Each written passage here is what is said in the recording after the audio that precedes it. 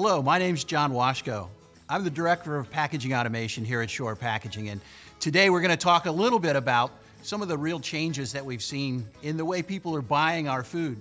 With the grab-and-go market, the ready-to-eat meals, the home replacement meals, now we're even seeing cafeterias are being removed, whether it's in a hospital or in a college or even at your schools. The food is being prepared somewhere else. So how are we doing that today? Today we're going to talk about an entire process. And first up, we're going to talk about how to pace the line. If we use a product like a denester, whether it's a friction denester or you'll see a vacuum denester in a minute, but that will take the trays and take them out of a stack and put them in a sequential order for the operators then to begin to fill those trays with food, with whatever food product it might be. Once those operators begin to do that, we may be able to add additional automation by adding piston fillers for sauces and liquid products that would fill those trays.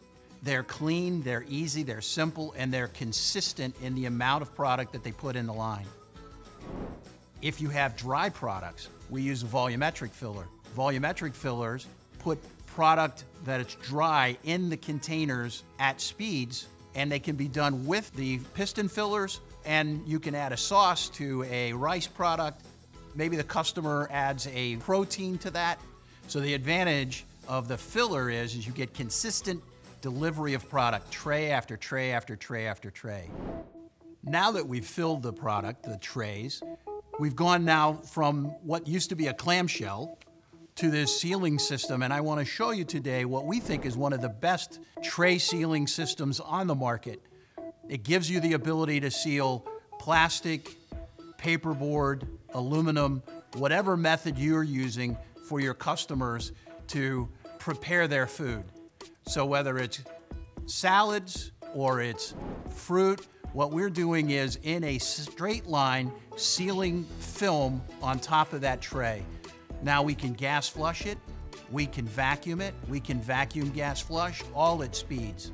And some people are adding labels at the end after it's been sealed, or they're using a pre-printed film to get their labeling information on the product so that the customer knows exactly what they're getting. All right, as many of you know, the pizza industry continues to expand. We're looking for more and more speed every day. I want to show you a couple of different machines that are high-speed machines. Obviously, what we're looking at is how do we get more pizzas out the door with the fewer people that are available. So we need more and more speed. This is just a simple overwrapping of pizza, but it's doing it at speed. This machine is a side seal, and it's just bagging. The next machine that we're going to see actually inserts the disc under the pizza, put the pizza on top. We can actually combine those. You're going to see it run at 100 a minute. We can go potentially, depending on the size, up to 200 a minute. But again, as this industry continues to grow and change, and we have cauliflower pizzas and we have all the other styles that are coming, this pizza industry continues to grow and continues to require us to increase our speeds and be much better at the process. All right, so we've packed the product. Now we have to get it to the customer. And so we're looking at ways that we can increase the speed at which we're able to pack to shipping. So in this particular case, we have an ergo packer, and that is a very unique product that Combi has made that allows for wash down or even sanitary design, and it allows for operators to pick and pack into a case.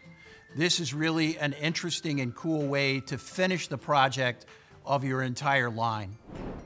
Next up, we're going to look at something that has only begun to happen and has continued to expand, but this is a machine that picks and opens cases that are random sizes, puts a license plate on to tell the operator what they're going to put into this case. In this particular instance, it's wine, but what if it were 5 different pizzas that you ordered to deliver to your house for this week, or different meals?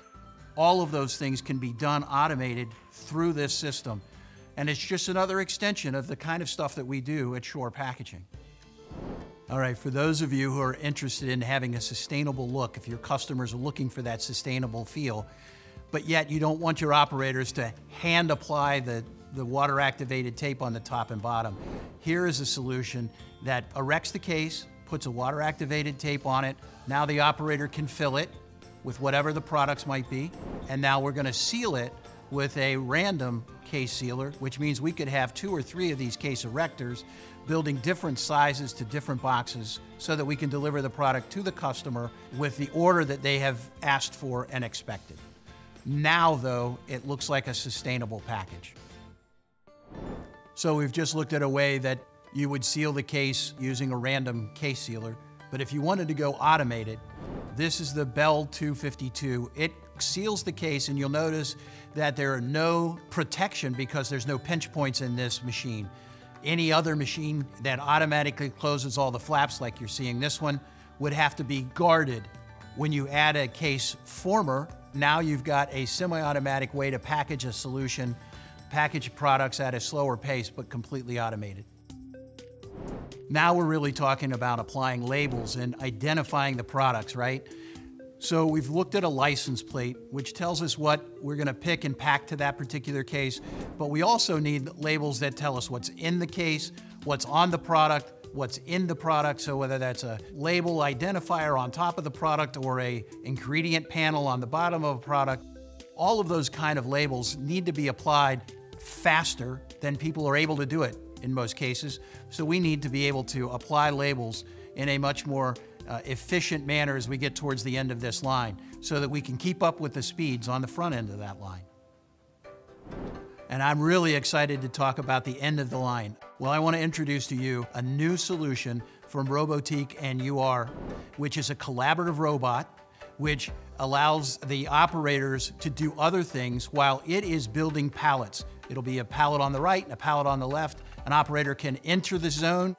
You have the ability to reduce the stress and strain of building pallets. You have a quick ROI because it's not a full-blown robot, but it is a collaborative robot. This is a great game-changing solution. Okay, so now we've built the pallet. We're right to the end. And what we wanted to show you now is a new QL automatic from Lantech. This gives the ability not only to wrap the pallet, but to tell you how those pallets are being wrapped, how much film's being used. The analytics and the data that's available has never been available like this before.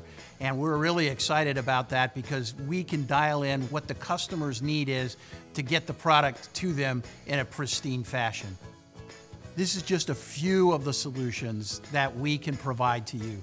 Whether it's a package design, whether it's material, whether it's equipment, all of these things are why Shore is here, because we're with you all the way. We look forward to an opportunity to sit down with you and talk about your particular requirements and your particular needs.